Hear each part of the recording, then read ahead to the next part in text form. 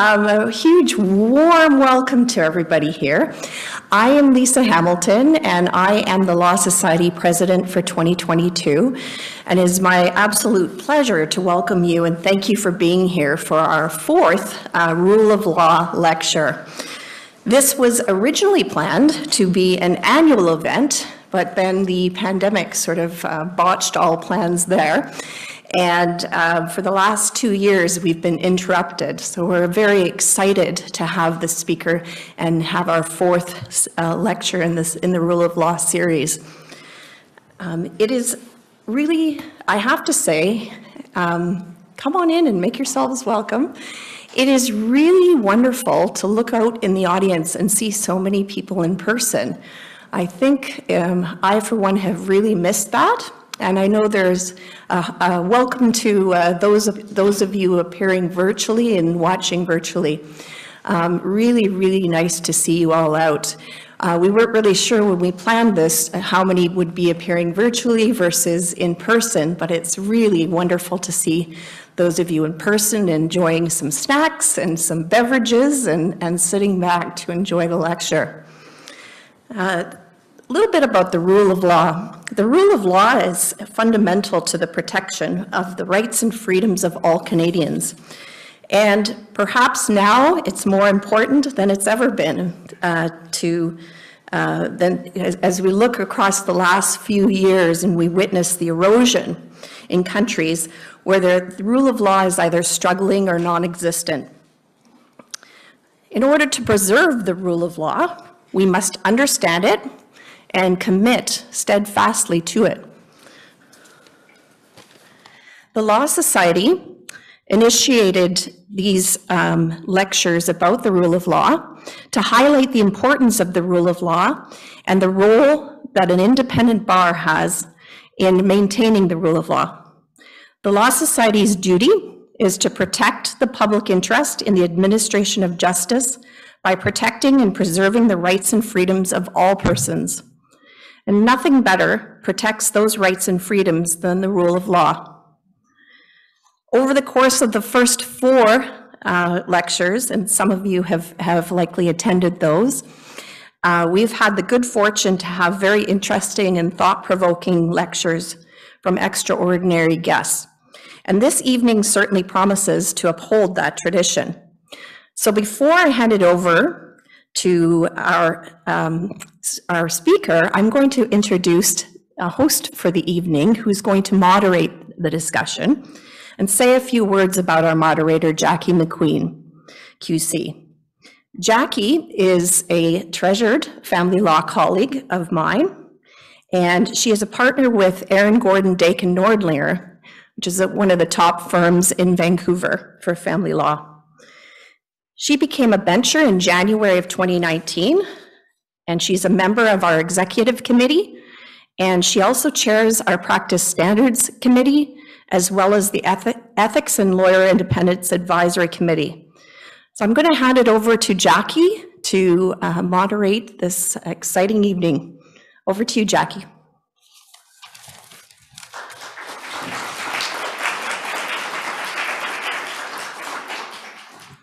Thanks very much, President Hamilton, and good evening, everyone. I'm sure you, like me, are very excited to hear from our distinguished speaker this evening, and it's such a pleasure to see people in person and to be able to hold an event like this with our colleagues and hopefully have a very interesting conversation. In terms of the format for the evening, I will do a brief introduction, and I'll try not to repeat too many of the things that Lisa has already said, and then I'll turn it over to our speaker, who will speak for 20 to 25 minutes. And then we will have the opportunity to engage in conversation for people who are attending, both here and online, to ask questions. And we'll manage those questions as they come up. And I also may have a few questions that I will address to our speaker as well. So hopefully we can have a really robust discussion about these issues, which I think are fundamentally important. This is our first post-pandemic event, and I think that we're so used to being in the Zoom world that I do encourage you to get up on your feet and go to the microphone and ask a question. We will have some online questions as well from people who are attending remotely.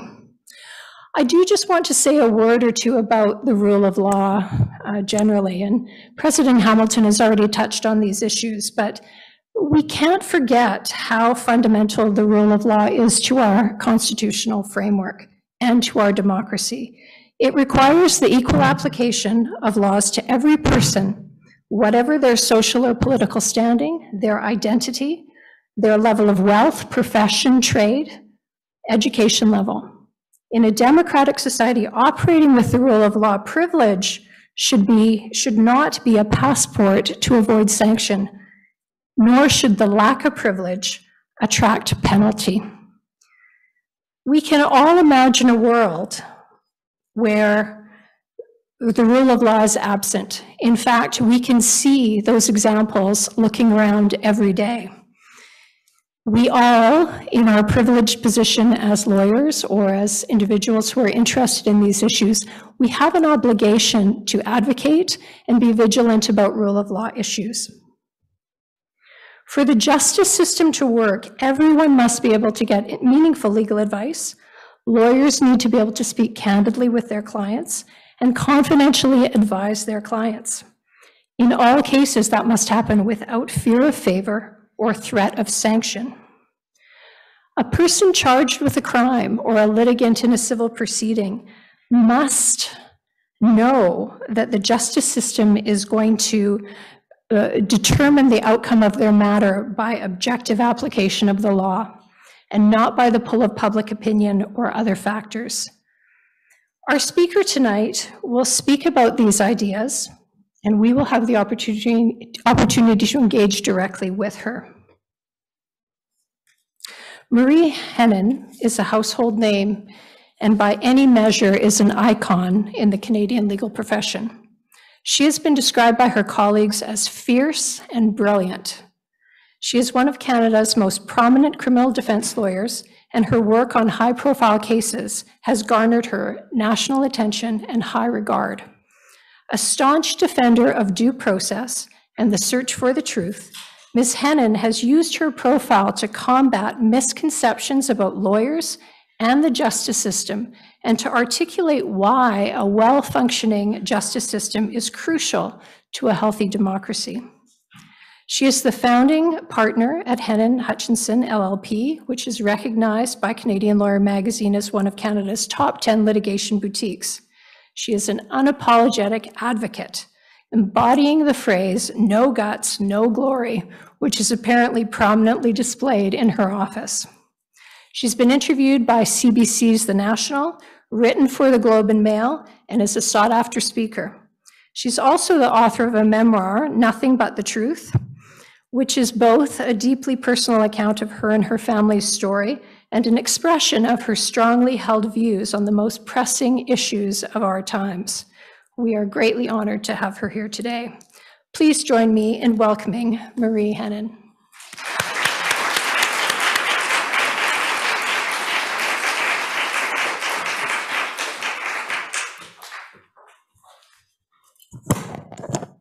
Thank you very much, President Hamilton and Jackie, and I look forward to speaking with all of you that have braved it out today.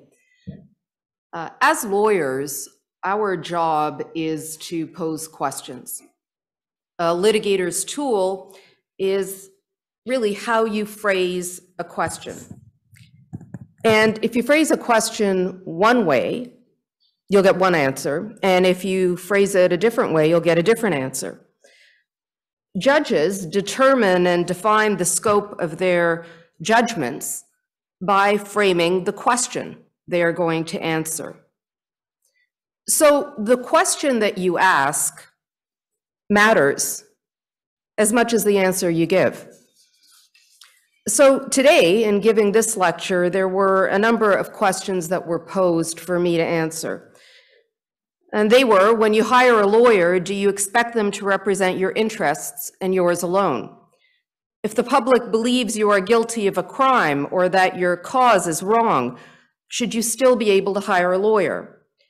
What would happen if we decide that the wrong people or causes shouldn't be allowed to have legal representation? These are really all different ways of asking the very same thing. Distilled to their essence, we are once again faced with the same question. Why do you do what you do? I mean, really, why do you do it? Not in the I'm really interested in our justice system, so where does the role of a defense lawyer fit in? That's not what's being asked at all. The real question is, how can you be so amoral, or worse still, immoral? It is the wrong question. It is a question that tells us a great deal about why it is being asked and where we are in our democratic process in society. It's really worse than a wrong question. It's a dangerous one. I personally don't know anyone who went to law school, struggled through 7 years of education, incurred all sorts of debt with the goal of doing the most immoral job that they could possibly think of for 30 years. It definitely didn't even occur to me to question my choice of profession, or my morality, for that matter, just as I expect it did not occur to most young law students who were just trying to figure their way through. Really and truly, nobody asked me this question for years.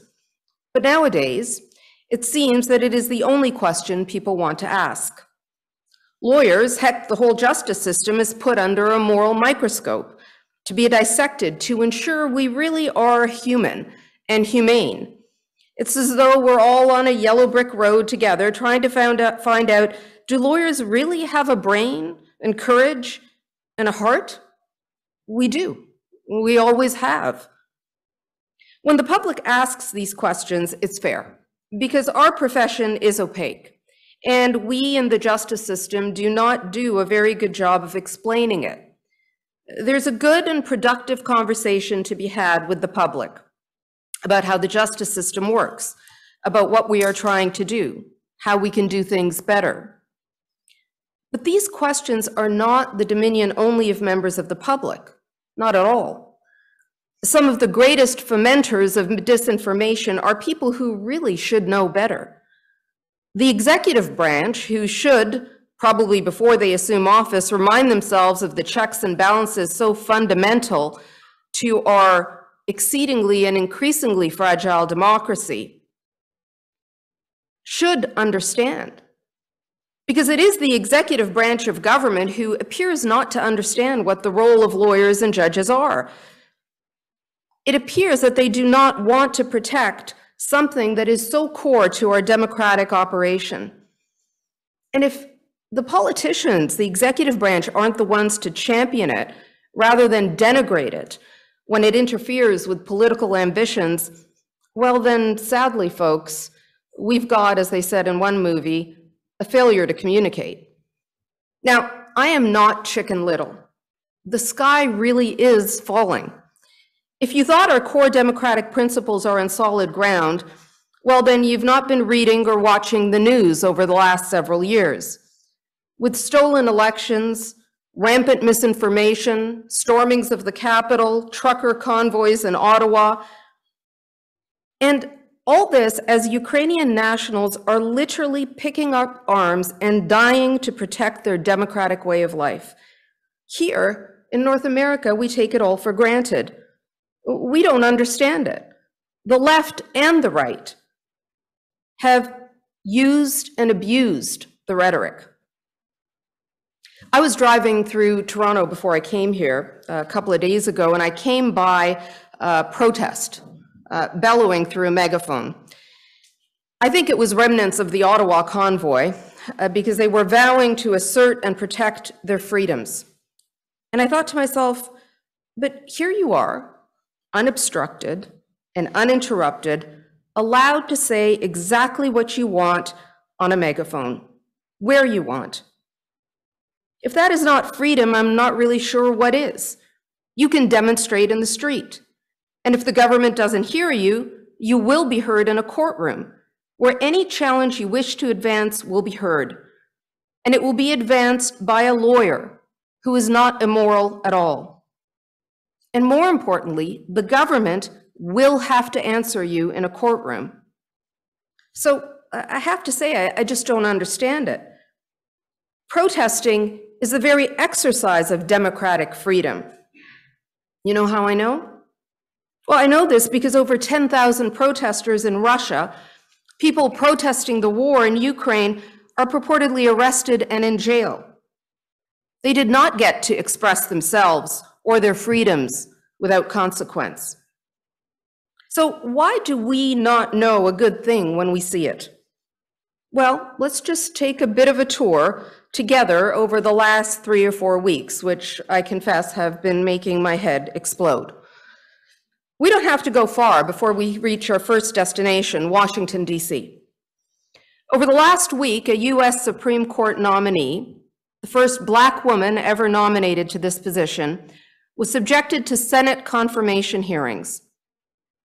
I say subjected because if you watched even a small bit of the hearings, you could use no other word to describe the display.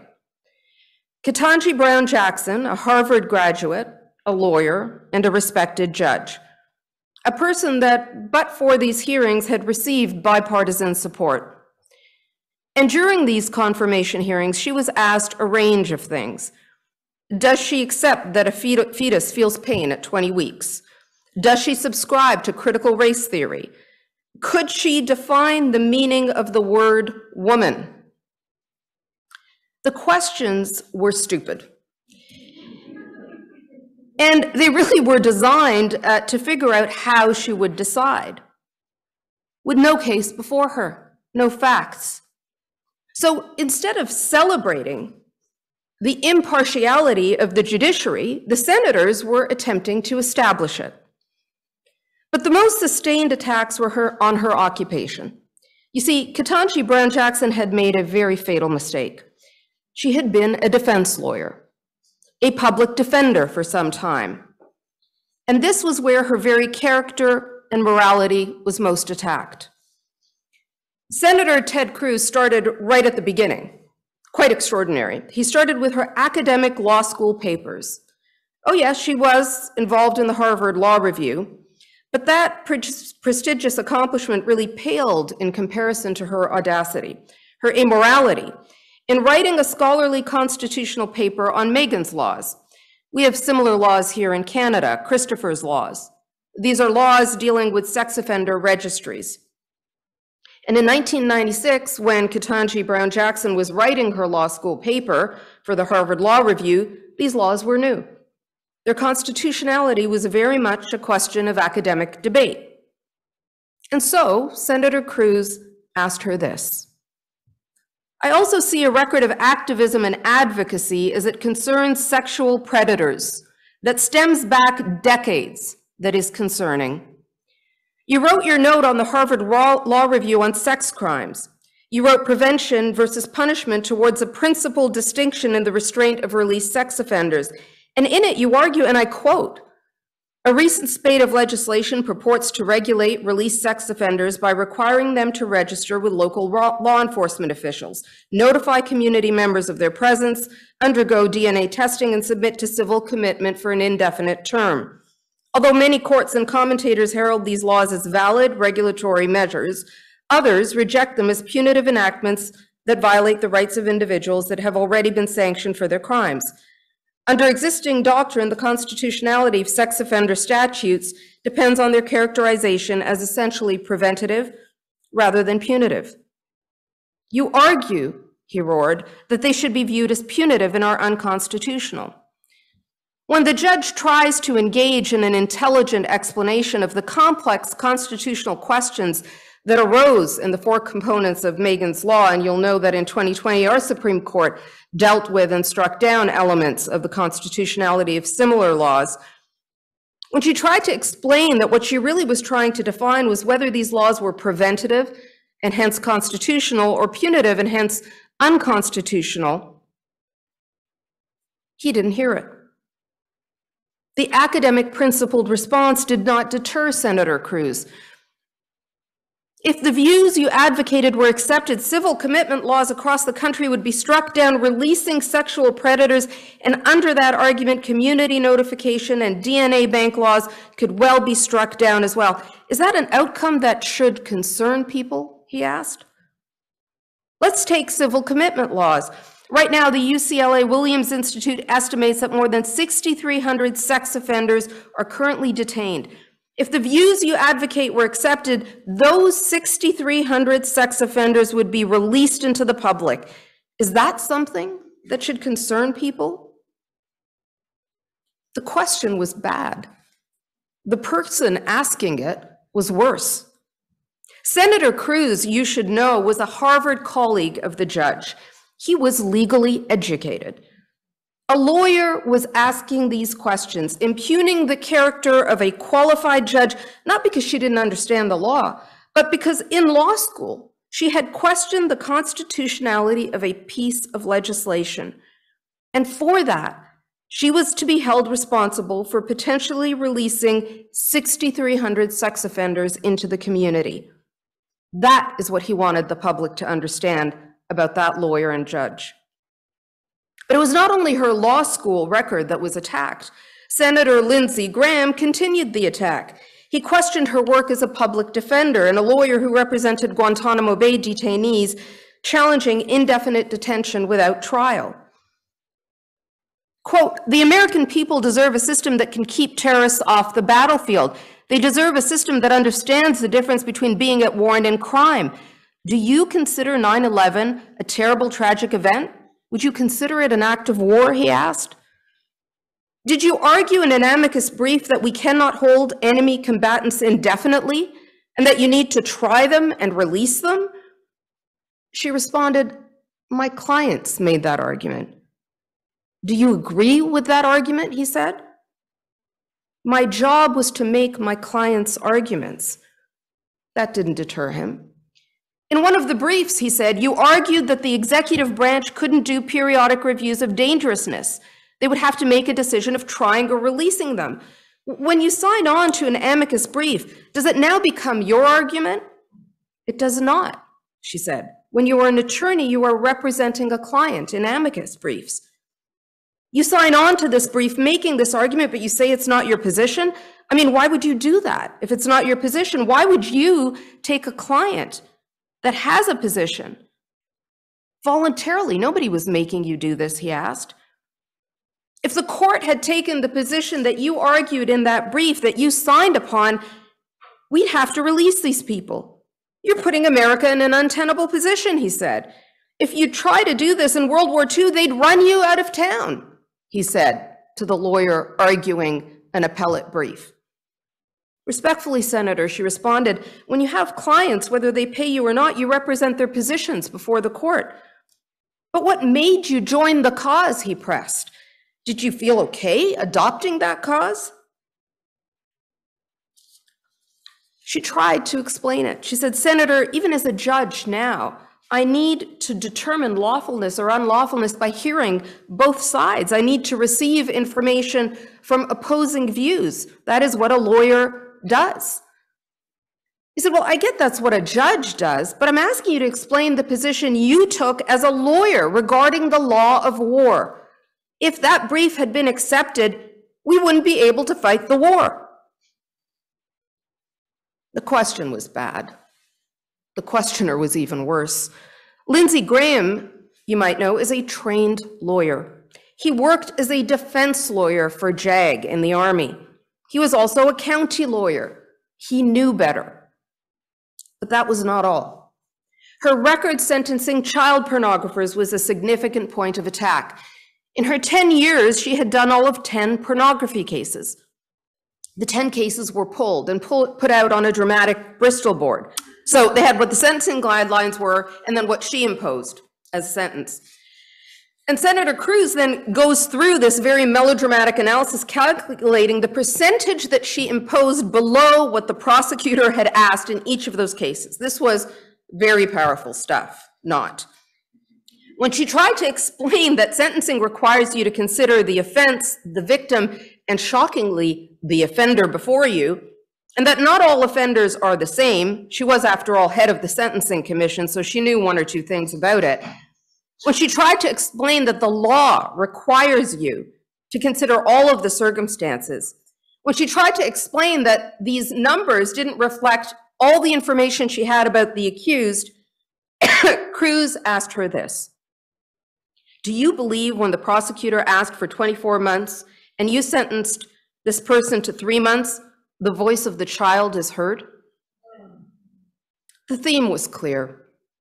Her work in criminal law, her work as a public defender, her work defending Guantanamo Bay detainees, her work as an appellate lawyer filing briefs on behalf of defendants or organizations that challenged laws, her work in sentencing in criminal cases, all those facts were pointed to in order to demonstrate that she is morally bankrupt, that she sides with war criminals, that she sides with child pornographers, that she endangers the very welfare and safety of citizens.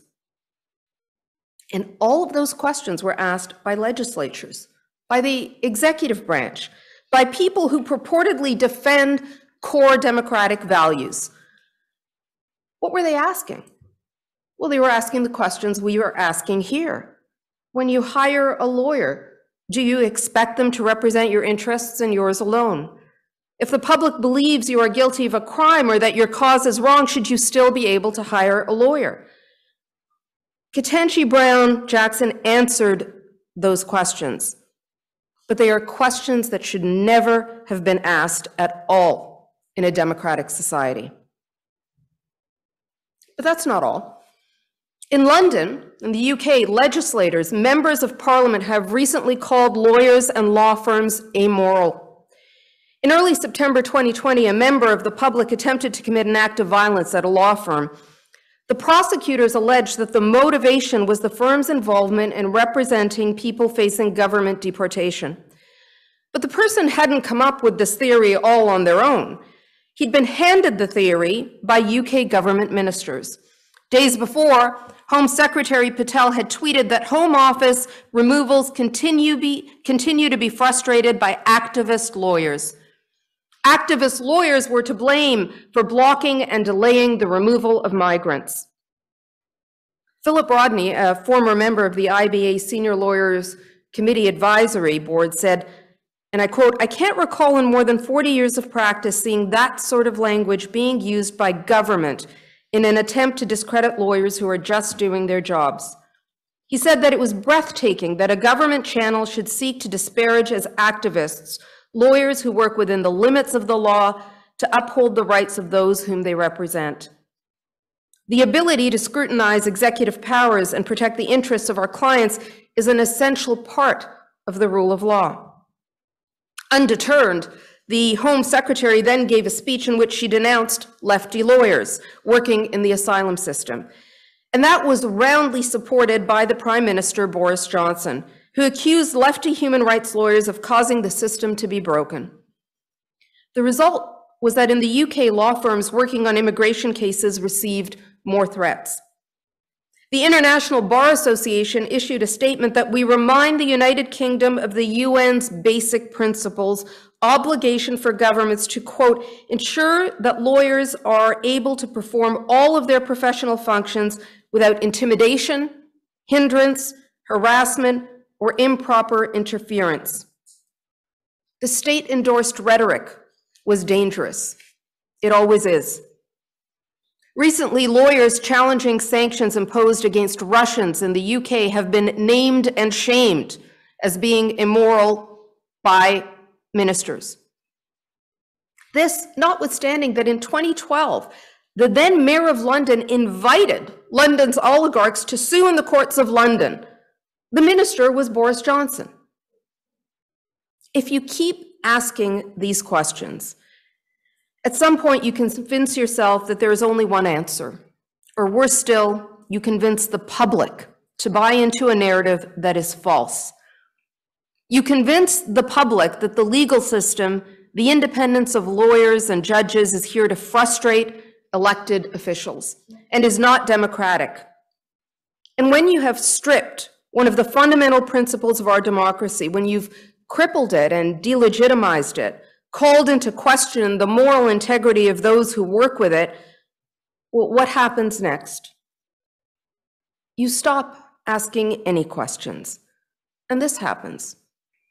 In 2021, in Russia, the opposition leader Alexei Navalny's lawyer, Ivan Pavlov, was arrested by the Russian Federal Security Service.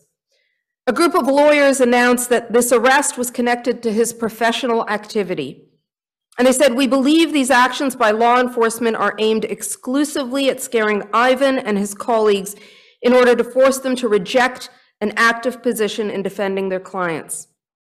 And then, on March 22nd, 2022, just a few weeks ago, Navalny's lawyers were detained by police while giving media interviews after the latest court session.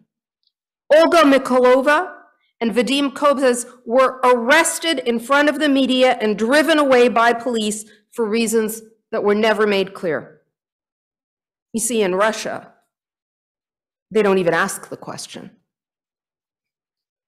The amorality assumed in the question, how could you defend? How could you do what you do? That moral judgment, we have to remind ourselves, depends on who is asking the question, of who is in power. If a Republican asks you, how could you defend? They are judging your moral character because you defended Gitmo detainees or people charged with various crimes like child pornography. If a Democrat or liberal asks you, how could you defend? They are judging your moral character because you defend protesters that have stormed the Capitol or who have had a convoy in Ottawa or people charged with crimes like sexual assault. If the UK asks you how you could defend, they're judging your moral character because you challenge the government's sanctions or represent refugees. It matters who asks the question.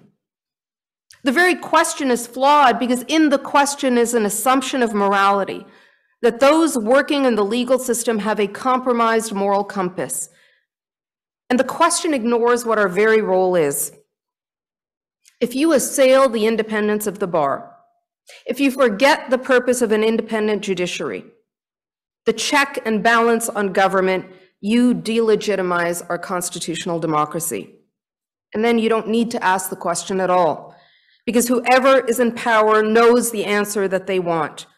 You don't ask the question at all. You just arrest the lawyer, as happened in Russia, as happens to defense lawyers in China and Iraq and Iran, or you arrest the judges, as happened in India. Asking those questions, legitimizing that assumption of moral ambiguity, is the first and very dangerous step, and when it is asked by lawmakers, it is even more so. So perhaps, just maybe, we should start asking some of the right questions. For example, how can we improve the legal system? How can we make sure that everyone, the poor and the marginalized, the racialized, are vigorously and fairly represented, even if the cause is unpopular? Well, in British Columbia, actually, some of the right questions have been asked. And this miracle happens that when you ask the right question, you start getting some of the right answers. A contribution of $8.19 million to BC legal aid is a good answer to the right question. Ask the right question, and you get the right answer. So look, I can't end this lecture without answering the questions you asked me once and for all. When you hire a lawyer, do you expect them to represent your interest and yours alone? Yes, that is our job.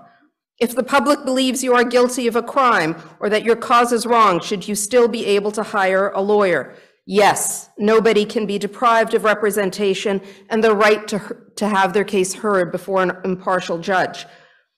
What would happen if we decide that the wrong people or causes shouldn't be allowed to have legal representation? We would give up our very democracy and put ourselves on a path that we will forever regret.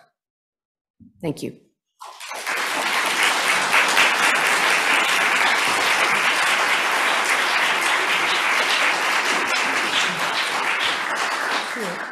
I do have a few questions. I'm sure I would rather hear your questions than mine, but we can certainly engage in some conversation while you guys are getting warmed up and ready to ask your own questions. The first thing I'd like to talk about is this idea of misinformation. And you touched in your talk about how some of that misinformation is actually coming from the executive branch or the legislative branch and places that we expect to know better. And I'm interested in knowing your views about what type of misinformation is most dangerous and how that misinformation impacts the justice system in particular.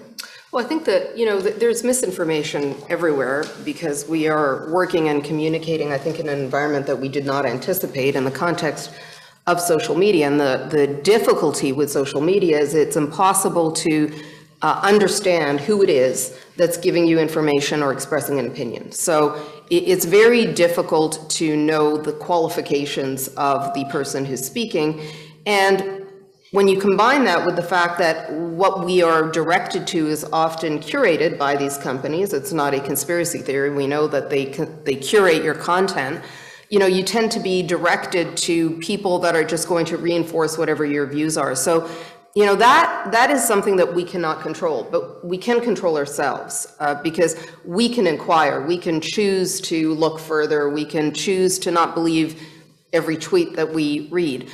But I think the bigger concern for me is the thing that I talked about, which is that recently, really across numerous democratic countries, there has been a willingness of politicians to engage in both judge and lawyer bashing.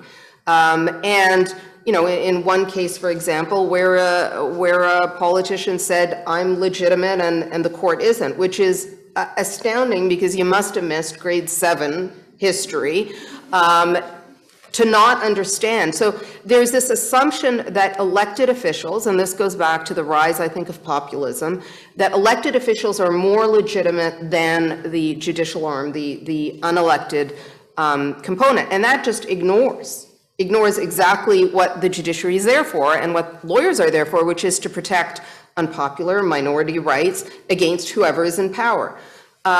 So I find that misinformation the most troubling, the willingness of politicians to denigrate the justice system, and most of the time, they just don't know what they're talking about. I mean, actually don't know the subject matter they're talking about, which is a real disservice to the public. I think that's a fascinating point, and I'd love to pick up on it, because as I was driving back from a spring break holiday with my kids the other day, I saw a billboard as I was driving into Vancouver about how judges ought to be elected. And I think that it is a conversation that we have from time to time about whether elected officials, be they judges in various places where judges are elected, or elected officials in the legislature, are somehow more legitimate than appointed officials. And I'm interested in knowing what you think, what impact it has on the public perception of the legitimacy of the court that we have judges appointed by government. Well, the problem with that is that while the government expresses the will of the majority, notwithstanding that they're supposed to take into account the interests of their other constituents, they are driven by their constituency, which is the majority that put them there. And if you have that same dynamic for judges, what's going to happen is you're going to have elections that are run based on what you believe is a platform of that judge, what you think, the way you think they're going to decide. And that would mean that the people who have the greatest power, the majority, will elect judges that are simpatico to their beliefs. So in the South, I think you would see a lot of judges that are white judges, and you would not want to be coming before them necessarily. But if you're running on, and we know this, we don't have to guess in Canada, we really, again, should take some time to do the homework. When you look at how elections are run, judges are either appointed for their views, they are taken down if they are viewed as being soft on crime. There are massive campaigns. The campaigns run to stop a judge from being reelected. It's fascinating, I write about this, are often run by large corporations that have no interest in criminal justice, but for example, don't want that judge adjudicating a case they have coming through the system. So the ads and the attempts to take these judges out are often quite nefarious. You don't want that. I mean, you just don't want that. You shouldn't know how a judge is going to rule. And in Canada, if you take a look at how our Supreme Court functions and how the US Supreme Court functions, our court, no matter who elects them, have repeatedly, or who's appointed them, have repeatedly rejected government legislation and smacked them down and shut them down or rejected. So there's no way for us to guess, and that's been my experience as Supreme Court, how they're going to rule, no matter who it was that appointed them. but you can guess if you go to the Supreme Court in the United States. And that's really unfortunate because it becomes another political battleground, and the courts are not supposed to be political. They really aren't. They're supposed to be apolitical. So I am very opposed to elected judges. A little closer to home, and I think that we often think in Canada that the rule of law is pretty functional here. Last year, the year prior, in our Rule of Law Committee, we actually talked about Prime Minister mandate letters. And in particular, mandate letters around mandatory education in certain areas for federal judges in Canada. Right. And it's the kind of thing that most people look at and think, well, that's good. Judges should know about sexual assault and they should know about those things.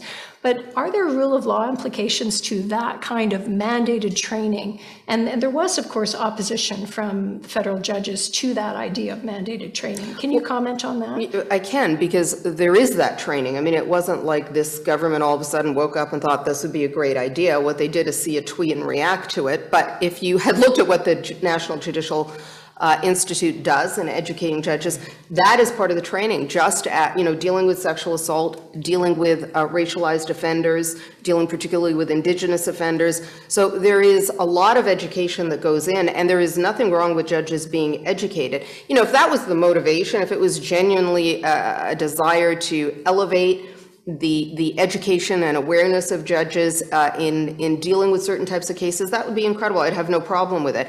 I just don't trust the motive at all. I don't, because these cases have been decided for years and there was really no interest. And why were they not issuing a mandate letter for all sorts of other education that judges need? So I don't think it interferes with the rule of law. I just think it's political pandering and it's obnoxious. I'd like to go back to an area that you talked about a lot in your lecture, which I think is really important, and that's this association of the lawyer with their client's cause. And I've seen, and I'm not going to be able to come up with the statistic, but I've seen concern raised about the lack of people, the lack of law students coming forward wanting to do criminal defense, for example. And I wonder if that kind of morality play that you're talking about, if that plays into that, and how do we, as a legal profession, combat that and get people to recognize the validity of that role and the importance of that role? Well, that's a great question, because I think the Law Society and regulators have a very important function in public education. And so, for example, hypothetically, if a woman was representing a high-profile sexual assault case, I've never, and there were attacks on the fact that a female was doing that, and attacks on the role of a defense lawyer, that would be a good opportunity for law societies across the country to speak up. I think that did not happen in this hypothetical scenario. And so what did happen is not that her feelings were hurt, because I could care less, but that young female lawyers and young lawyers were watching this and thought to themselves, because many spoke to me and said, I don't want to go through that. I don't want to be subjected to that. What an awful message to send to young law students, male and female, and what an awful message to send to members of the public to not stand up and explain what it is we're doing, how the court functions, what the defense lawyer's job is, what the Crown Attorney, what the judges. These are conversations that when you engage with members of the public, it's fascinating. They want to engage, they want to know, and then the criticism, and there can be criticism, of course, is informed. At least they understand. It would be like walking into an operatory and going, you know what, I don't think you should perform surgery that way. Well, I think you might want to go to med school first, or you might want to ask a few questions and say, hey, why are you doing it that way? So, I think we have a very important role, both as lawyers and most importantly as regulators, to engage with the public and explain what our justice system is and what it is that we do. And we really have to be cognizant of the message that we are sending to young lawyers who are and can be deterred from entering this profession and can be intimidated. And this intimidation is not hypothetical. Lawyers all over are often intimidated when they're taken on representing, for example, the Guantanamo Bay detainees back in 9/11. Many of you were too young to recall. Those lawyers were vilified for representing them. And then there's a few Hollywood movies and we now think, oh, that's an incredibly noble thing to do because Jodie Foster played one of those lawyers. But back in, just after 9/11, when lawyers were saying, this is horrible, but what's happening is unconstitutional, the way we're dealing with them, they were vilified. Making a Murderer, I don't know if any of you saw that documentary on Netflix. Those two lawyers, and I had the opportunity to chat with them, couldn't get a meal in that small town because they were treated so badly, and then they're Netflix stars. So we have to engage, and we have to understand that lawyers do face that intimidation, some places worse than others. Where I went and taught in China with defense lawyers for a few days, and they were terrified of being arrested in representing their clients. So there's a range of intimidation. And we, as regulators and as lawyers, should really resist it. And it's really ugly when that intimidation and criticism comes from members that are elected officials. Mm-hmm. I think there's a thread there to pick up on around professional regulation generally and the importance of independence. And I know that on the committee, on the Rule of Law Committee, we've talked about how do you ensure the independence of the bar, and how do you ensure that you don't have a situation where government is able to, as is the situation in Hong Kong right now, essentially remove the licenses of people who are practicing contrary to the government. And so I'd be interested in knowing your take on professional regulation and the independence of the bar in that respect. Yeah, well, I think it's absolutely fundamental. I think when the government seeks to intervene in the regulation of lawyers, it is a slippery slope. Look, we have judges who are appointed by government and are regulated, but there are all sorts of councils, judicial councils that deal with them and govern their behavior. The government has to be hands-off. They have to be arm's length, because our role, the very role of lawyers, is often to challenge the government. And so you cannot give the person that you're challenging or the institution you're challenging control over your voice and over your license. I just think that is a very, very dangerous precedent. And the government must always be mindful of being at arm's length from the judiciary, from the justice system, from Crown attorneys. I'm not a fan of restricting Crown attorneys' discretion either, or constraining it. They have to stand back and allow the justice system to be unimpeded by political interference. Mm-hmm. We of course are mandated to regulate in the public interest, and I think there's a general understanding that the public has many interests. Sure. It's hard to say that there's one particular public interest. And in terms of public representation on regulatory bodies, do you have a view on that? Do you have a view on the appropriateness of that in the context of complex issues around rule of law and independence? Well, I do a lot of admin tribunal work, and so most tribunals, whether it's medical or whatever it is, often have public members being members of those tribunals. My experience has been they generally don't know what's going on because it's foreign, right? Part of the tribunal is their unique expertise.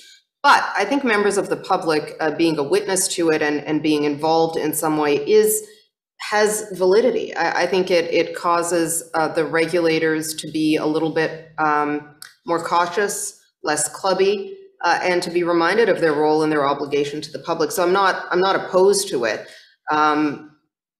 And in terms of defining the public interest, well, I think it's the public interest vis-a-vis a lawyer, and we know what that is. It's not the public interest vis-a-vis what your personal interest is. It's what we expect lawyers to do, their obligations, their ethics.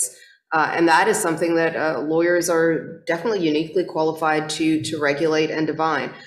So I think having the public involved in the process demystifies it and perhaps makes it a little bit less clubby. Beyond that, I'm not sure how much practical value it adds. Thank you. I see I have a person with a question. Please. Thank you. I'm not sure if I have to turn this on.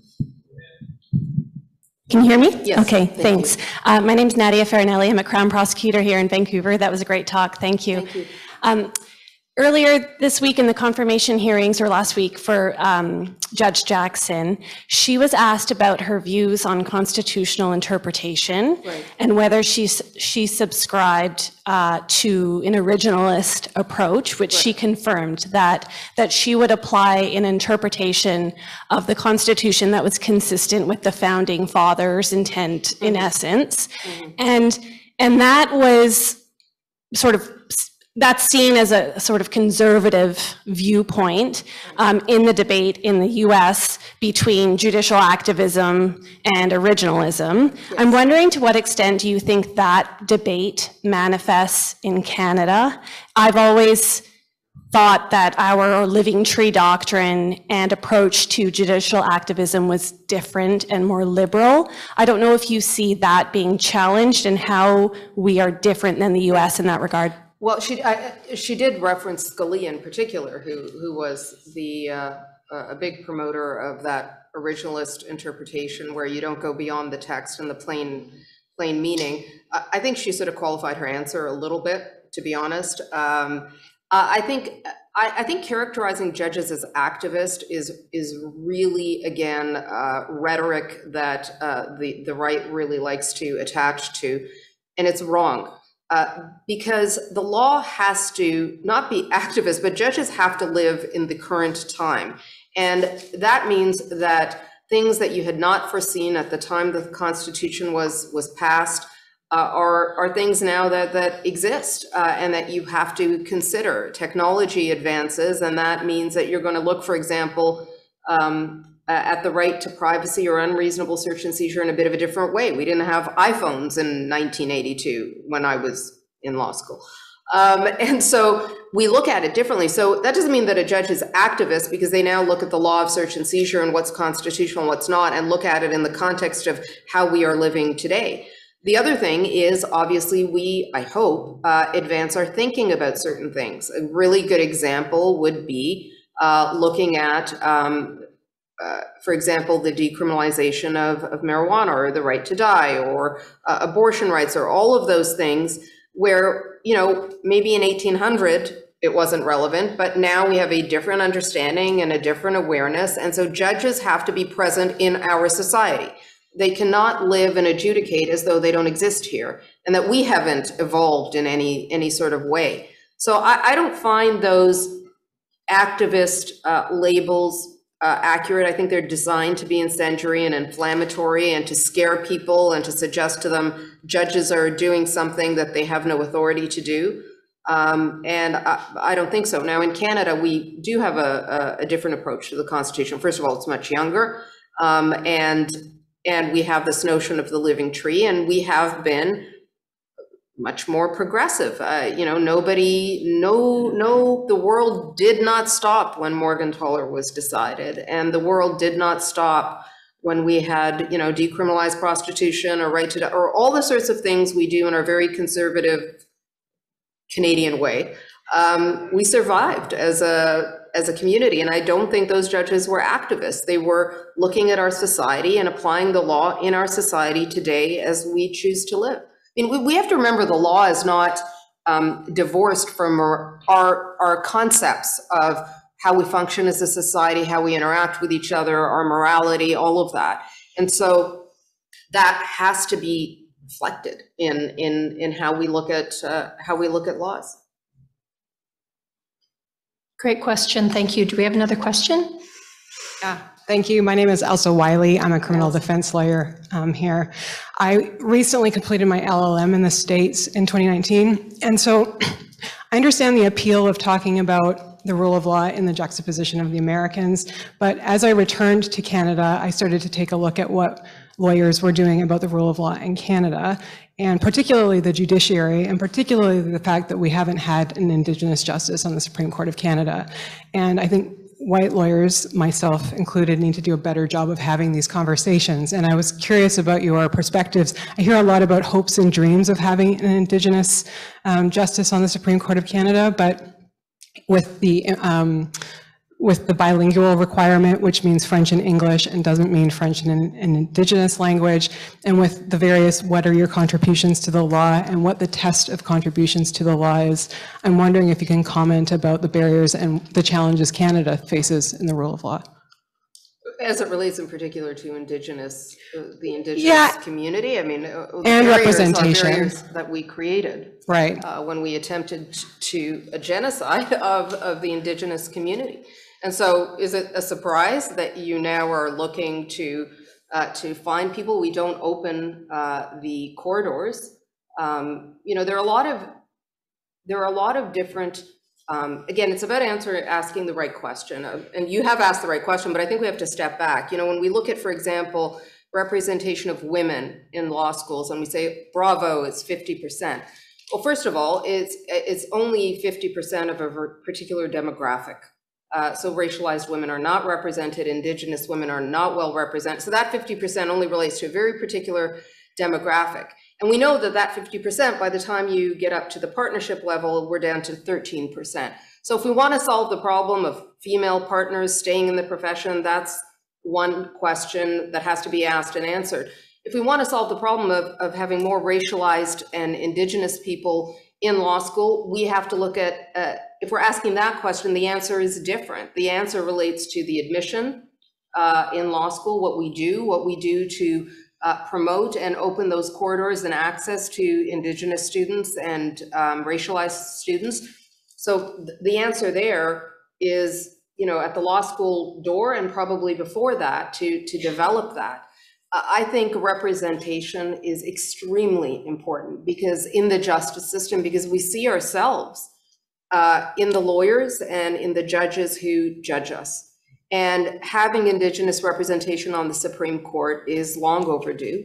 It's shameful, in my view. But having Indigenous representation throughout the justice system, other than in the jails, which we are very good at ensuring representation there, is something we need to correct. It is one of our most significant painful failings in this country, and we should be profoundly ashamed of ourselves. I mean, there's no other way to characterize it. Thanks very much. Next question. So I have a question that comes from online, and it was somebody who said, I just finished your book and really enjoyed it. Thank you. Can you comment on the impact of the Me Too movement on the presumption of innocence as you see it? Yes, it doesn't impact the presumption of innocence. It's alive and well. You know, people talk about the court of public opinion, which is not a courtroom. There are no judges, and that's not new. People have had to deal with public responses in a public forum, but the courtroom still has the presumption of innocence. It is not lost in these cases. You know, you try many cases, judges are very careful of applying those principles. And I think, you know, the Me Too movement was more born out of necessity. It was to bring to the fore an issue that had been buried, had not been addressed effectively. I think those two things, having a robust justice system and having that movement that does something necessary is not inconsistent.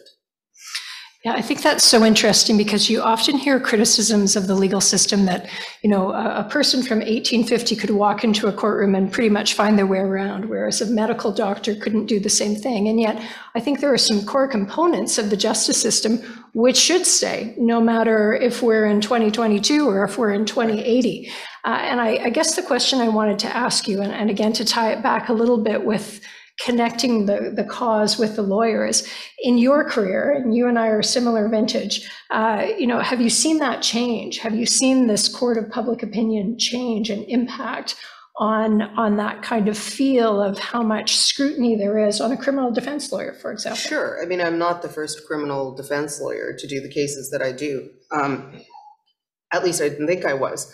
But you know, when you look at how lawyers were even portrayed in the media, I think of To Kill a Mockingbird. I think of all the ways that you would see lawyers represented, and it was viewed as being a good profession and an honorable thing, and you did not conflate the the lawyer with their client. You did not assume they were carrying on a cause.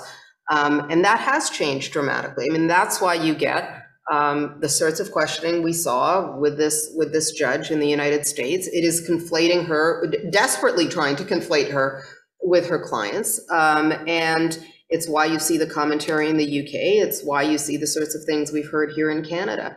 And that is very, very dangerous. I mean, I was actually looking at, you mentioned it, I was looking at the United Nations principles on the role of lawyers. And one of the principles is this, I'm going to read it to you. It's actually a principle. Lawyers shall not be identified with their clients or their clients' causes as a result of discharging their functions. And the United Nations thought it was sufficient and important enough to put that in as a principle in defining the role of lawyers. And, anybody who knows anything about what we do knows that to be true. But again, I think there's been a lot of misinformation, and we need to do a better job of explaining what we're doing. Mm-hmm. Any other questions from the group? We're quickly approaching, here we are. Next question, please. Thank you very much for joining us this evening. It's been a privilege to have you with us. Thank you. The question I have is, well, like I 100% agree that the wrong questions are asked most of the time. And I guess my question to you is what do we do as individuals, or what does that person do?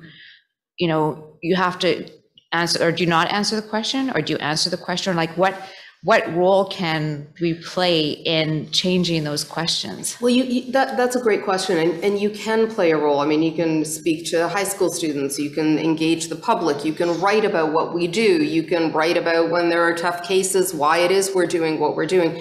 You can remind the public of the lessons, the historical lessons, because again, we're not reinventing things here. We know what happens when you muzzle lawyers, when you muzzle judges, when you try to interfere. We've seen the history lessons. You can go to Germany to know, you can see Russia, I mean, all over the world. So I think we have to bring that to the fore and try to engage with members of the public in a way that it's understandable. But the other thing also is often, when someone says to you, why do you do what you do? I think you have to drill down a little bit and engage with what it is that you're asking. Like, what is it that you are specific, what is troubling you? Is it a particular type of case? Is it what I do in court? And I think when you engage in those conversations, you can get at what the real question is, because often it's not, that's a pretty superficial question, and you need to dig a little bit to understand what it is that is the cause of concern, or where the question is coming from. And I found those conversations, I have to say, really productive and really enlightening. I don't think members of the public are stupid. I think they're very smart. And I think when you see what we do in court, when you invite them to come and watch, I mean, I always say, come and watch and see what's happening. When you open it up, there is a reason for the open court principle. People walk away with a much better impression of it. Again, not that we don't have flaws, we do, but I think they appreciate a little bit more what goes into what it is that we're doing and why we're doing it. And that it's not so obvious all the time. It's not that clear sometimes. Good advice, thank you. Thanks very much, great question. Any other questions from the room? We are now 10 after 7, so we're nearing the end of our session. I would like to pick up a little bit on what you just said, and I think that we can be a bit clubby as a profession. Sure. And inviting people in to understand what these fundamental principles are and how they actually affect them in real life on the ground is so important. So you've given some good suggestions about how to do some of that outreach and how to. Yeah, I think we have to do that as a profession. I think we have to also be less clubby in our profession. That would be helpful. So again, I go back to this, but representation in the profession is extremely important, because members of the public see themselves through us. And when they see an Indigenous person on the Supreme Court, when they see a female lawyer, when they see us in the profession and we make it less clubby, it becomes, I think, a little bit more reflective of the society we live in. Because the rule of law is for all of us, benefits all of us. It's not just a theory that exists within the legal system. It's Every fundamental. single person, and I watched, I believe it was your interview with Peter Mansbridge on the National, where you talked about every single person who's sitting in your office doesn't want to be there. There are all kinds of unwilling participants in the justice system, and you never know when that might happen to you. No, but nobody's been happy to be in my office. I'm sure they've been happy to be in your office, but not for the underlying cause. Okay, any questions? Anyone want to make some observations? Okay, well, what a wonderful night. Thank you. Marie, thank you so much. Thank you very much. Thank you.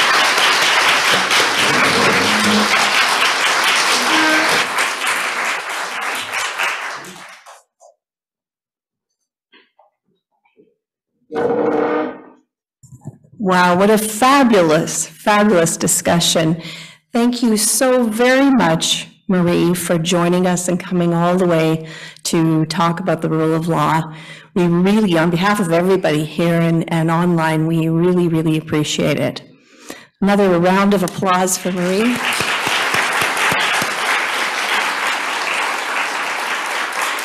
And I think we also want to thank you for the hard work that you do on a daily basis as defense counsel. Absolutely not an easy role, and you are doing your part with your heart and your brain and your lot of courage to protect the public and protect your clients in a very vigorous and strong way, to be very proud of that. So thank you so much for what you do.